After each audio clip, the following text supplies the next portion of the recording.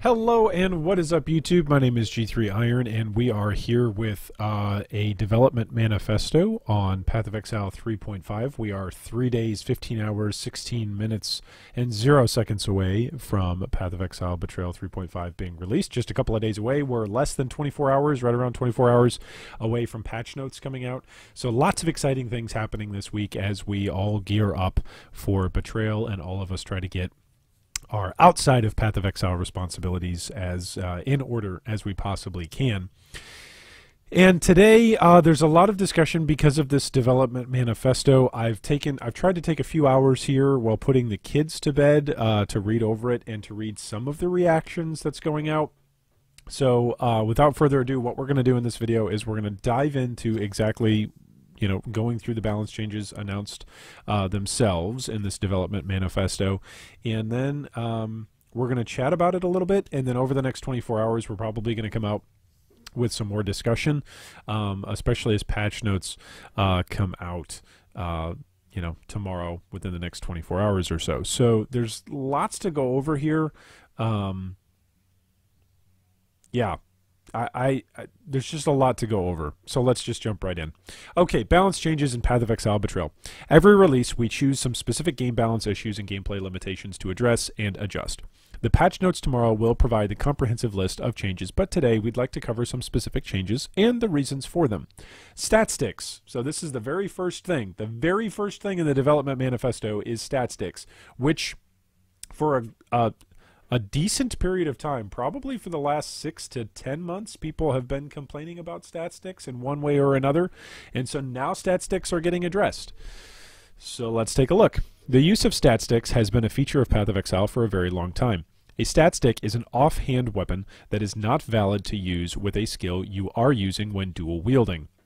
You get all the benefits of the stats on the weapon while not having any limitations it might have affecting the use of the skill. You can use a weapon that has the attack speed and or damage you want for the skill, while the offhand provides excellent stats without its speed or base damage limiting you. We actually did a whole video on stat sticks and how to use them and what they're good for. Well, say goodbye to stat sticks as we know them.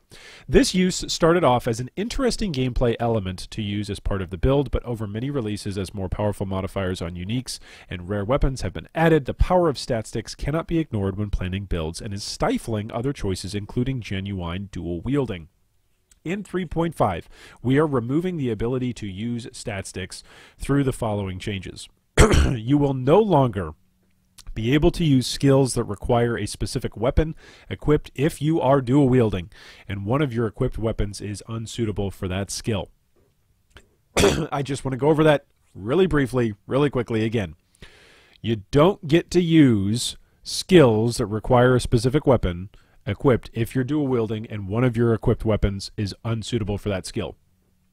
So let's say, for instance, you are using a mace and an axe, okay, and your stat stick was either a mace or an axe, and you're using a skill that requires either a mace or an axe. If you were planning on using either your mace or the axe as your stat stick for that skill, because it wouldn't trigger for that skill because it required the opposite, so let's say if you're using a mace in one hand and an axe in the other and it requires a mace, it used to be that the axe would be your stat stick. However, if the gem requires you to use a mace now, you have to be using 2 maces in order for the gem to be usable. Now, I could be wrong on this, but that's how that reads. So just be aware of that. Skills that could be used with 2 weapons, but were main hand only when used, now use both weapons when dual wielding. So, for instance, it used to be that you could have a gem that would say, hey, you need to use axes for this. And you go, okay, well, I'm going to use 2 axes, but this primary axe, my main hand, is going to be really, really high physical DPS. And my offhand is just going to give me some really good global stats that I need. Well, your DPS used to be calculated off of that main hand. Okay, so you really only needed one really awesome weapon. This was how I played in particular, just personally, this was how I played all the way through Delve on all of my Consecrated Path stuff, leveling everything in hardcore as well as in softcore using pretty much Consecrated Path.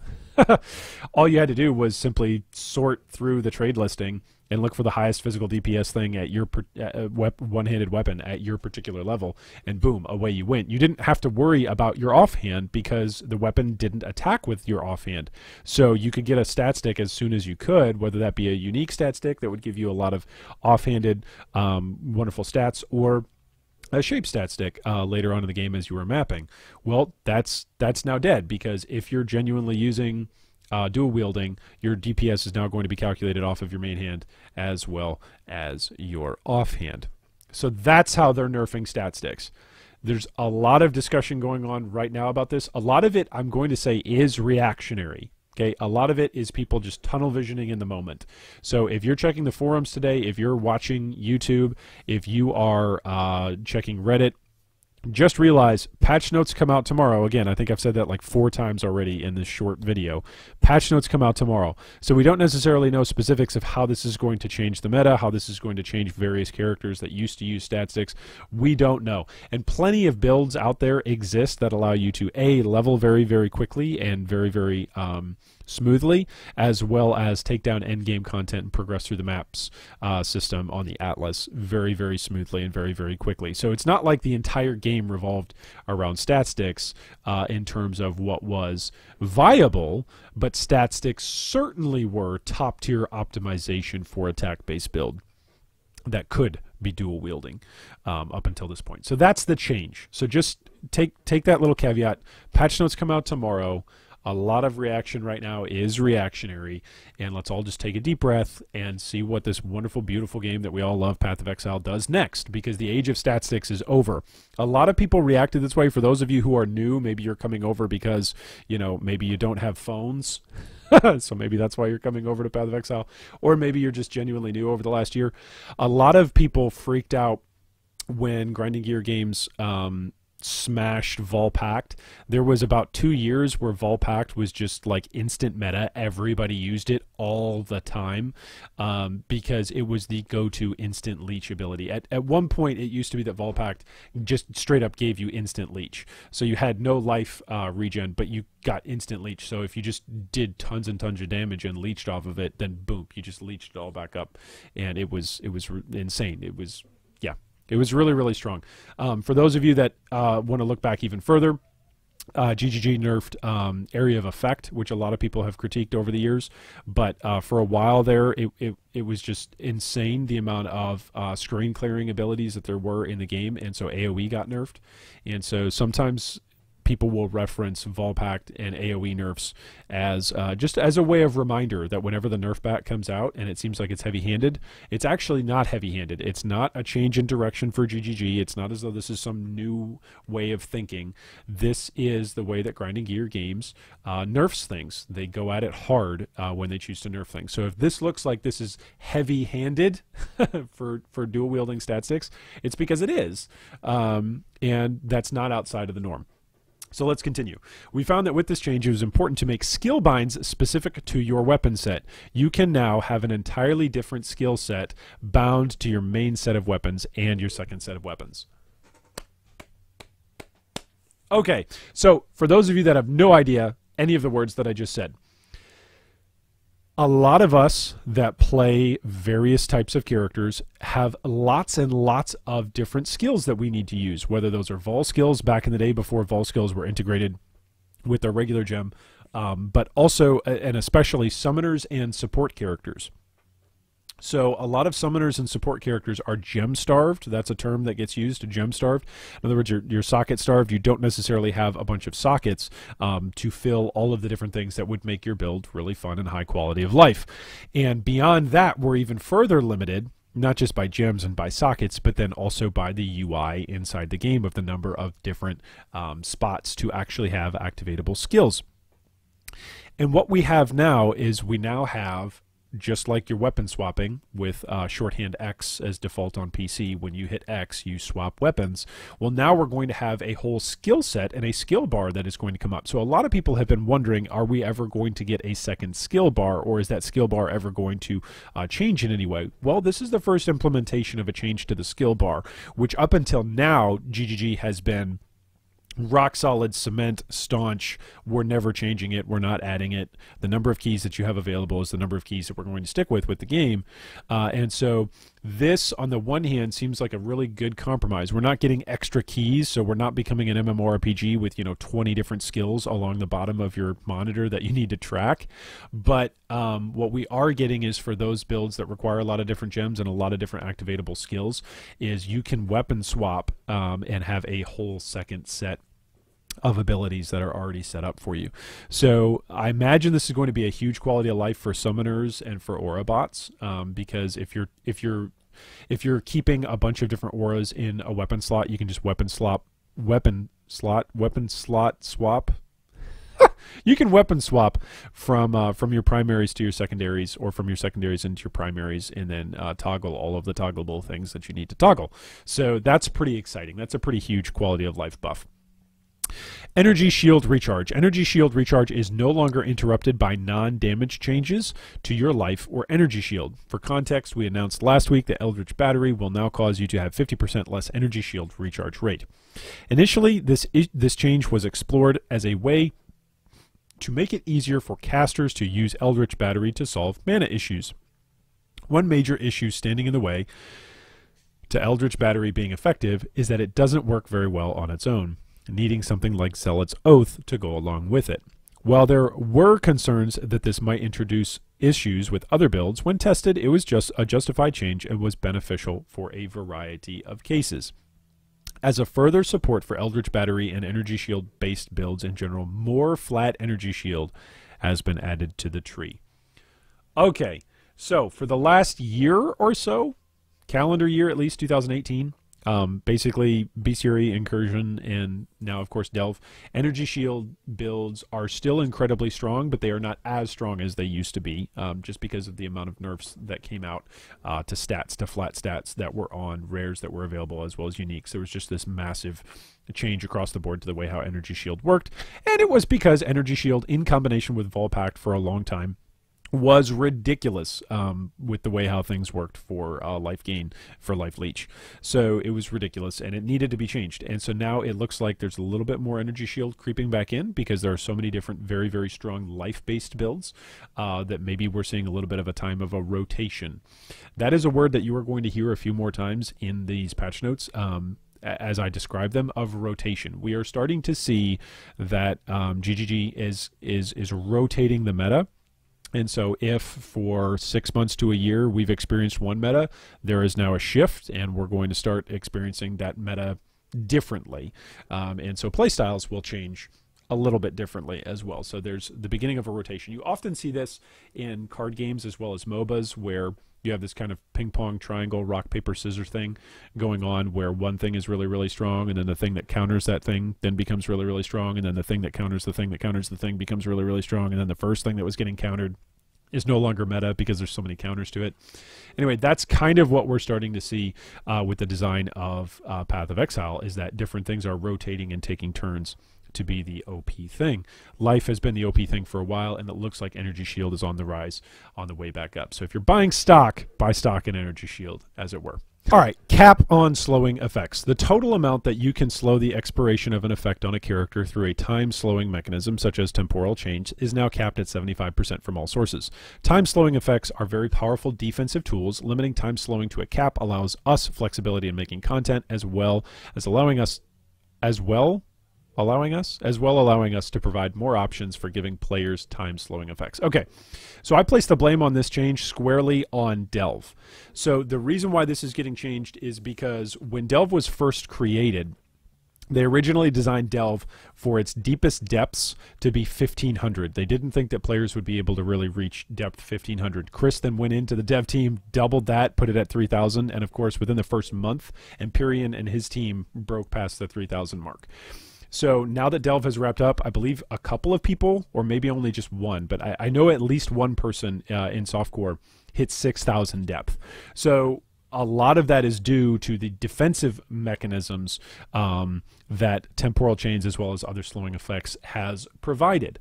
So one of the things that they're trying to do in order to allow, as Beck says, more flexibility in creating stuff is to cap slowing effects regardless of the difficulty, you know, of the stage. You just get capped at 75%, just like resistances get capped at 75%. Just cap slowing effects at 75%, so that way, regardless of whatever else goes on, they can at least design around that and say, hey, this is the furthest the players can go in terms of slowing down the enemies that they're going to face. So I squarely place this development change on Delve and on player creativity.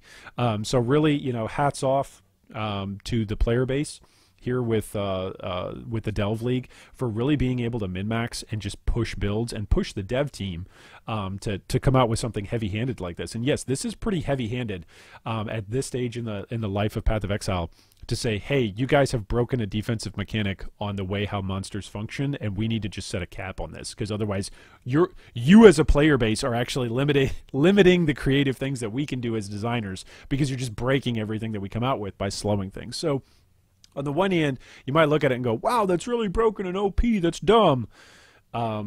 Sure, but it's also really cool that people figured out a way to do that. So hats off to players, and as well, hats off to GGG for recognizing that that's a problem and that's something that's hamstringing their development of the game, and they want to give us awesome, cool content, so they're going to cap it so that way they can do that. Okay, this is the other thing that we're going to talk about, rotations. I said that we're going to talk about that word a little bit in this video, rotations. This unique rebalance. Let's talk about this. The patch notes tomorrow will cover a large number of unique item rebalances. Some of these are simple numerical changes, while others are closer to redesigns. Okay, that sentence in and of itself, it's what used to be an entire league. Like balance changes, numerical changes, and then redesigns. That used to be, when I started playing Path of Exile in earnest, that used to be what whole patches were, and whole leagues were redesigns of things that were already there, fixing things and tweaking numbers on stuff. So for those of you that are new to PoE, for those of us that have played PoE longer than you, so longer than the last 2 years, or even players who have played longer than I have played, will look at this and go, wow, this is really incredible how far the game has come. That Betrayal adds so much new content, and then they're doing all of this on top of that, where they're going to go back and rebalance a bunch of new uniques. Now, we don't know how many uniques it is. We don't know what uniques it is. Again, give us 24 hours. We're going to find out once patch notes drop. But here are the following principles that were applied when looking at rebalancing unique items. Any item that drops very rarely should be justified in being that hard to find. Many very rare items have been improved, while a few were made more common. The first meme that I just have to like wipe away your tears on, I don't think they're going to make Headhunter more common. Just FYI. I think that's a chase item. I think it should be a chase item. I don't think that's getting tweaked. So any of you out there that were going, oh, maybe... maybe this is the league that Headhunter gets nerfed and then becomes all of a sudden really prevalent. No, it's still going to be something that you have to chase and farm for days for. Okay, secondly, unique items that are acquired through specific high-tier bosses, for example, Elder and Shaper Guardians, should be balanced upwards where they are not up to par. This is really cool because when you kill Elder and Shaper, and Shaper Guardians, like, it should feel good, right? It should feel good when you're taking out Guardians. Like, it's not just that you are doing a chore to take out Guardians to then be able to get to the real loot. Like, killing these high-tier bosses in and of themselves should feel pretty good. So that's cool that they're going to be scaled up. That's a good thing. So for those of you that like to farm those endgame bosses, this is good news. Unique items that dramatically affected diversity in an item slot would be addressed, either by nerfing excessive power or by looking at what else was available in that item slot. Okay, so... Impulsas, I'm looking at you.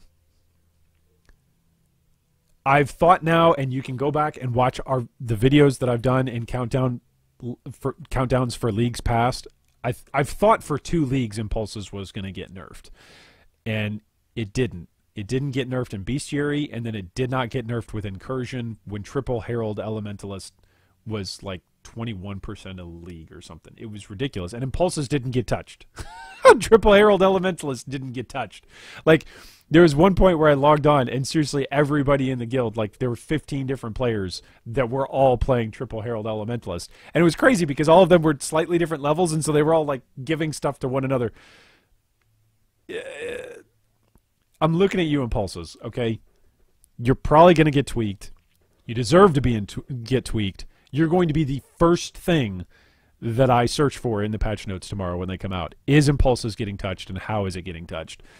Because it has been what exactly this sentence has said: a unique item that drastically affects diversity in that item slot. Like, if you are running any kind of Herald, if you're playing Elementalist of any type, why the hell wouldn't you be using Impulses? Like, why wouldn't you? Why would you use something different? The argument that there are other better chess pieces is so niche and situational that a change to Impulses probably wouldn't affect it, positively or negatively. Like, it's just clearly a better item in that slot for anybody that's running anything that can have a shocking exploding effect. It's just better than everything else. Yeah, that's all there is to say. So I'm looking at you, Impulses. A couple of other things out there to be on the watch for. I think maybe this is kind of like my offshoot. This is really stepping out on a limb. I think maybe Wind Ripper might actually see some changes just because of Magic Find, the weapon slot. That just is best in slot for Magic Find builds. So if you're playing a Magic Find build and you're not using Wind Ripper, you're probably getting laughed at. Of course, you can be a Wanderer if you want, but that's just kind of where that whole archetype is at Magic Find as well. So those would be the two items that I'm going to look for tomorrow as being unique items that dramatically affected diversity in a particular item slot. Then fourthly, items which were relatively very strong but did not damage diversity could be made more rare. Okay, so stuff that isn't necessarily as prevalent in taking up slots, but is very, very strong, and is going to be judged as being strong, could get nerfed in its availability. I don't think this is going to be Indigans. Some people have been saying if this is going to be Indigans. I think Indigans is just going to straight up get a nerf. If not, Xerfes is just straight up going to get a nerf. And the Markov patch notes that GGG releases, where they put the patch notes through a robot, Xerfe was a word that was included in there, so Xerfes is probably getting touched. But I don't just think it's going to be because of its rarity. Xerfe was already pretty rare, and Indigan was an endgame boss drop. So I don't think it's just going to be made more rare. I think those are probably going to be things like Impulses that just fundamentally get changed. While many unique items were adjusted, this is an ongoing process, and some items that may have deserved a change by the above principles might not yet be addressed. Go ahead and walk by.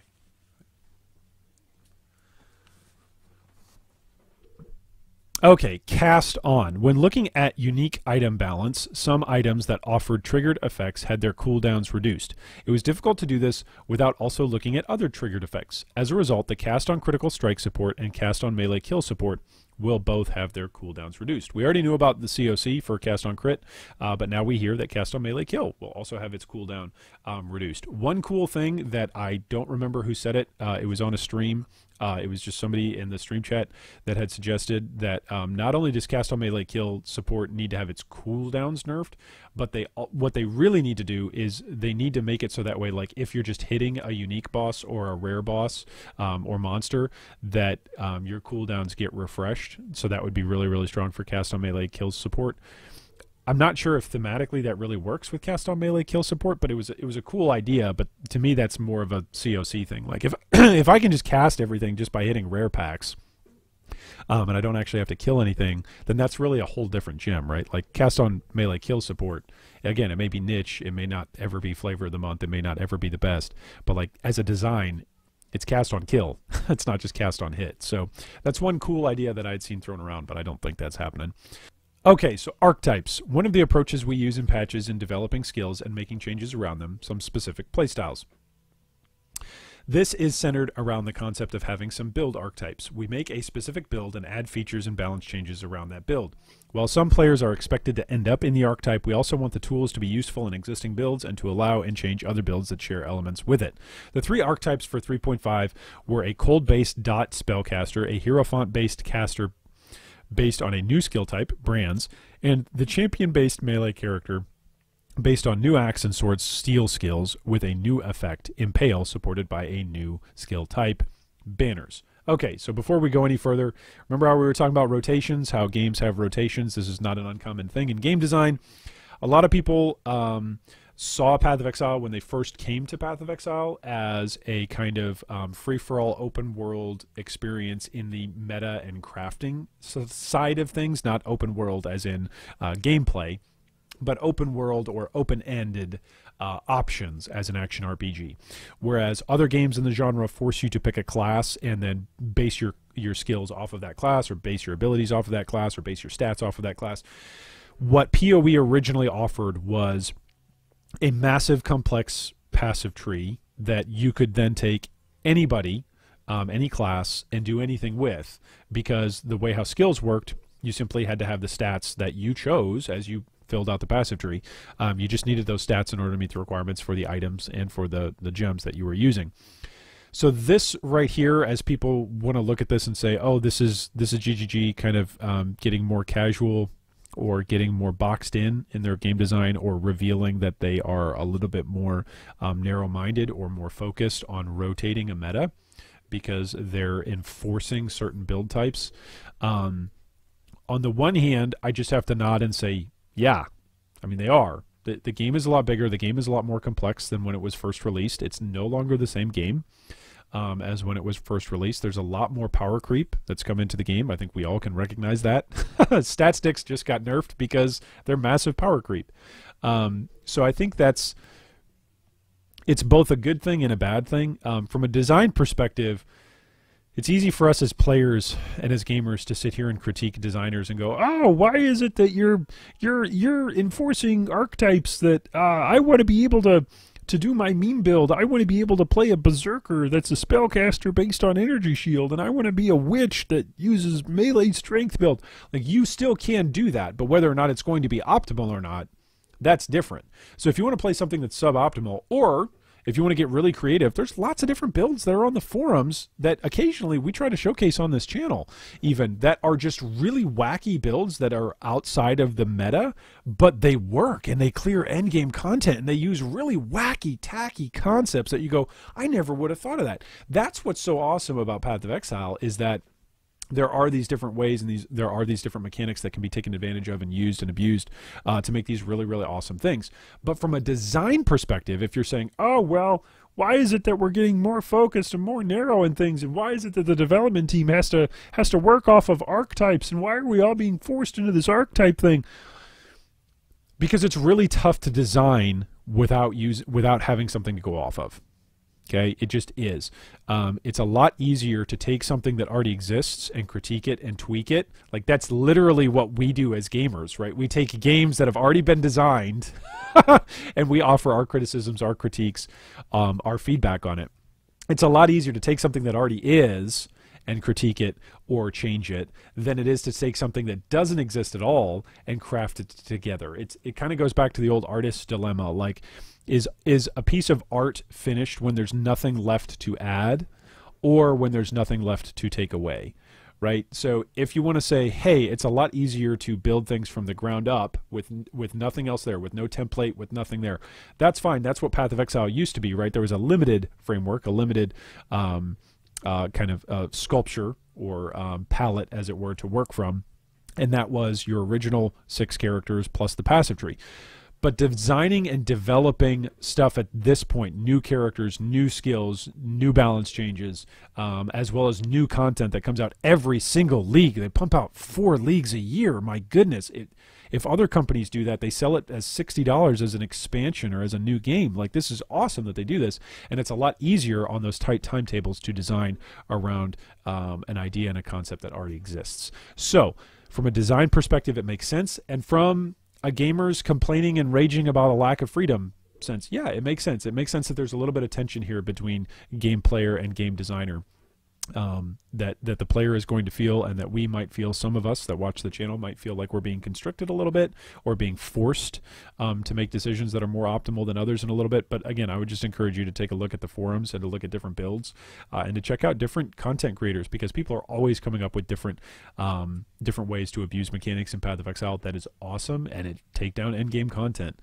It's really, really cool. So they play tested their stuff, and they just told us, Bex just told us, that they play tested stuff off of a Hierophant based caster for brands, the champion based melee character, as well as a dot cold based spellcaster. That's what they tested all this stuff on. So the cold-based caster has led to the new skill Winter Orb rework of Arctic Breath and Ice Spear, and adjustments to Ice Nova and Vortex. This caster archetype has led to a number of changes on items, the passive tree and the occultist tree in particular. Added cold damage over time multiplier and non-ailment chaos damage over time multiplier is on new item modifiers on the passive tree and on the occultist. The values on various cold and chaos nodes were modified, as well as the new brand skills.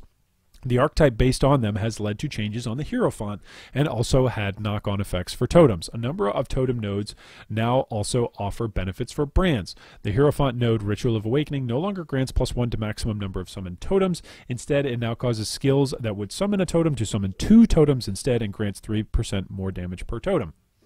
Additional totems are now available from other sources, and players will have a number of options for totem builds, as well as being able to explore the new brand skills. The champion now has a strong Impale-based way to play, and has had changes to support it. Tectonic Slam has now been adjusted for it, while Shattering Steel, Lancing Steel, War Banner, and Dread Banner have been added as new skills. Okay, so again, I want to applaud GGG on communicating all this stuff through the development manifesto. I think it's great. I want to again highlight that people are being very, very reactionary right now. So people that are going to be complaining about Hierophant, why is Hierophant going to be the brand ascendancy? Again, we just had this whole long discussion why it's easier to design things around that way. There are plenty of builds out there that exist that don't necessarily play on the ascendancy that has stuff built for them. That's just the reality of it. So there's lots of ways to play this game. You don't have to enjoy it. If you don't enjoy it and you don't enjoy the direction the game is going, you can certainly play other games out there. But as always, just take a deep breath. This is the development manifesto. This is giving us, the player base, insight into the minds of the developers as they're making decisions. Tomorrow we're going to get all the numbers, and so tomorrow is really the day to, to wring your hands and to go, oh, why did they do this? Tomorrow is the day to do that. So if you've got gamer rage, save it for tomorrow. Sleep on it, whatever. Drink a Mountain Dew. Take a deep breath. We'll find out what the exact numbers are tomorrow. Okay, what about self-casting? This is the last thing. In the last days, the community has been very keen for news for casters who don't rely on totems or triggers, which is often referred to as self-casting. Self-casting has not been a specific focus of the set of balance changes for 3.5, and we don't want to try and rush in further big changes without extensive testing. Betrayal does include some changes for various things associated with self-casting. We have designed the new cold skills to be aimed at self-casters, for example. We are sure you'll find interesting builds and choices of many kinds in Betrayal. There are already some balance changes planned and underway for 3.6. We expect to keep a good eye on gameplay during Betrayal to see how our plans need adjustment, and to develop a picture of the balance roadmap for the next year. Okay. So without complaining anymore, and with taking all of the rotationary realities of changes and balance changes, and trying not to be too reactionary, okay, let's again applaud that Grinding Gear Games, not only do they release patch notes, they actually release essentially this internal dialogue that they have as a company of, hey, this is what we were thinking while we were making these decisions. And then at the very end of it, they said, hey, you know what? We've actually paid attention to things like the forums and to Reddit and to Twitch and to YouTube. We actually watch and pay attention to all this stuff, and we hear that you guys are saying all of these different things. And so really over the last couple of days, a lot of people have been chatting about self-casting. And so they acknowledge that. They say, hey, look, we're not doing anything with it this patch, because if we did do something with it this patch, it would be rushed and it would be unpolished, and we don't want to do that. It wouldn't be up to your standards. Now, some of you out there are already going to be snarky and go, well, these changes that I'm reading about on the Balance Manifesto, these aren't changes I really like, and they're not up to code. Oh, gosh. Okay, save your vitriol for tomorrow when patch notes get released and your favorite build gets nerfed. This is great communication. from an awesome company, as they are literally telling us about the things that are coming down the pipeline, and they're saying, we're going to keep an eye on it. We listen to your feedback. And not only are they telling us that they listen to our feedback, they're actually showing us, hey, we're thinking about this stuff for 3.6.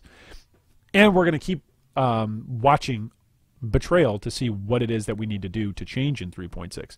That is amazing, okay?